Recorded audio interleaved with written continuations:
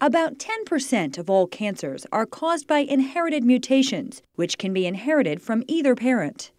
Genes are segments of DNA located on chromosomes that carry our genetic information.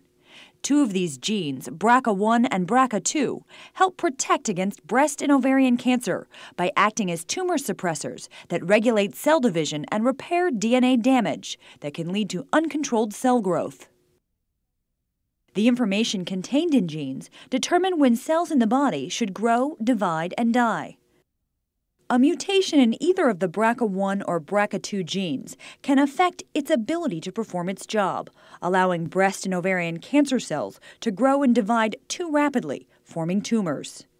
Women who inherit a BRCA1 or BRCA2 mutation have up to an 87% chance of developing breast cancer and up to a 44% chance of developing ovarian cancer, whereas women without the mutation have only an 8% chance of developing breast cancer and less than a 2% chance of developing ovarian cancer.